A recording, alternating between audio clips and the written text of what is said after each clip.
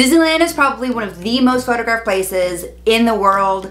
I am there probably once a week. If you follow me on Instagram, you know that I take a ton of photos inside Disneyland, but I have like hundreds, probably thousands of photos that you don't see on Instagram because I love spending my time at Disneyland and making memories with all of my friends, and I usually default to my phone because I'm always gonna have it with me. It's easy, it does take a nice photo, but there are a lot of cases where I want something better, and I come from a photography background. I used to shoot on this giant DSLR, like this was my go-to camera for years, but this is something I'm obviously not gonna lug around in the park.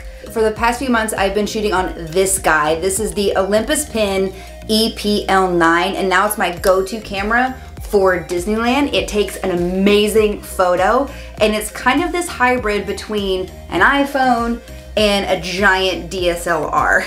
Here's a few unedited side-by-side photos that I recently took inside Disneyland. One of them is taken on my iPhone and one of them is taken on the Olympus Pen. You can tell the images are much more clear. There's a lot less noise. They're very sharp. I love the portrait mode on the iPhone, but it's not without its problems, and it can also be pretty slow. But the Olympus takes amazing portrait photos instantly, and it's gonna be right every time, and you're not gonna have that weird edgy outline around your head. There's a lot of things that I love about this camera. First off, aesthetically, it just looks really cool, and I know that's not a functionality and it's not necessarily a selling point to people, but I love how this camera looks. I love that it looks like an older film camera. It comes in a bunch of different colors. I got the navy one. I have taken this to the park and I've actually like worn it around my neck, and it kind of like vibes with everything. It just makes me happy because it looks like an old camera, and Disneyland is like the oldest Disney park. I don't know. It's also incredibly light and pretty small. It's obviously gonna be bigger than an iPhone, and it's gonna be bigger than some other point and shoot cameras that are out there, but for a mirrorless camera, this is a really, really nice size. But of course, it's still gonna be smaller than a DSLR. However, you have all of the same controls with a DSLR with the Olympus Pen. You have control over your shutter speed, your aperture, your white balance, a lot of things that you don't have direct control over your phone. It's also a lot more powerful than the iPhone's gonna be because you can change lenses on this guy, which it doesn't really look like you can, but check it out. If you aren't super familiar with lenses and kind of how they impact your photos, lenses really dictate how your final image is gonna look, because a lens will control how much light is let in. It's gonna control how blurry or not your background is gonna be, like you see with the portrait mode. It's gonna control how far you can zoom in or zoom out, how much of the image you actually get in a frame. I have two lenses, they're pretty versatile. What's on my camera right now is a 14-42. It's a wide angle lens, which if you don't know what a wide angle lens is, it's gonna let you have more of the image in the actual frame. And the 14, which for starters, this touchscreen folds down, it like moves in all kinds of different directions.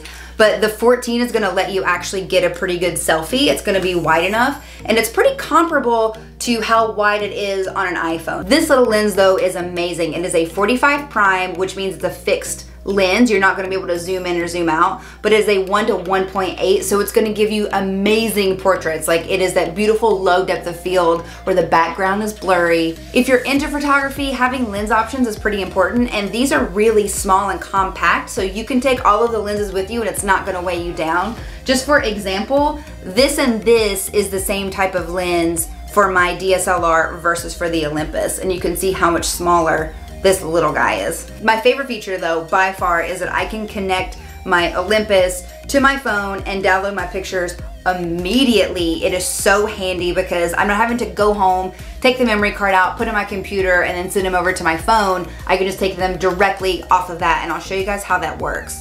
Right now my camera's on, my phone is screen recording. You're just gonna hit menu, connect to a device. You're gonna wanna connect to the E-PL9 Wi-Fi. Once you're connected to the Wi-Fi, you're gonna open the Olympus app. And it's pretty cool. It's pretty quick actually. So you can see down here at the bottom that it says it's connected to on, and we're gonna import photos. And this is gonna, this picture I took last night of Andrew is really funny. So this is gonna connect to all of the photos that are on this memory card in here. I can pick a photo immediately and just click the share button here and import. And then that's done. So then I can turn the camera off or I can continue to import. And if you want to see a closer look, you can swipe through of all of the photos here. I have not looked at these images yet, so I don't know how goofy or not I look in them, but look at this beautiful castle photo. So I can just import, done. Super easy, it just puts them on my camera roll. I can do whatever I want to with them. Very, very easy to do, very fast. You can do it on the go. It's really nice for when I'm in Disneyland. I can take a nicer photo on this, send it to my phone, run it through Lightroom, and post it straight away, which is great. And of course, it's got a ton of other features that make it great for the parks. It has self-timers. It has a flash that's built in. I don't love a flash photo at night, but I love using the flash for like fill in. Like when you're taking photos in the fairy tale hall with the princesses and the light is so bad, it'll have a nice fill flash for that. Or when it's sunny out, like pro tip, use a flash when it's really sunny out and it'll take care of all the harsh shadows on the face. Very fast focusing, a silent shutter option. So if you are shooting like a parade or a show where things are moving quickly, but you also don't want the audio from your camera, like a big shutter sound or a beep, to not interrupt the show, this will help take care of that. It shoots video, it even shoots in 4K, and that articulated screen when it folds down all the way. This is a touch screen, so if you are wanting to vlog or anything, you can touch and make sure that you're in focus, which is great. But there's a very weird feature on this that I think is like incredibly helpful to use in the parks. And there's an option where you can have it take a photo whenever you just touch this screen. And I think we've all been in the same situation where we've had to ask randoms to take photos for us, like of all of our friends, and you give them a camera and they're like, oh, I don't know what to do. So you can give them a camera and you can say like, just touch the screen and it'll take the photo, which is a very weird, very specific function that I think is really useful. At the end of the day, I truly think it's the perfect camera for Disneyland. It's lightweight, the photo quality is amazing. You can get the photos to your phone immediately. If you are more serious in photography, the fact that you can change lenses is a huge selling point. And if you want to get into photography, like what a great starter camera. It is 2 steps up from a phone, but you can get all the functionality of a DSLR without like having to invest a ton of money in one yet. Price-wise, a full kit with the camera body, the kit lens, a strap, a memory card, even like a camera bag runs about 700 bucks. Just to put it in perspective, my old point and shoot was like 600 bucks.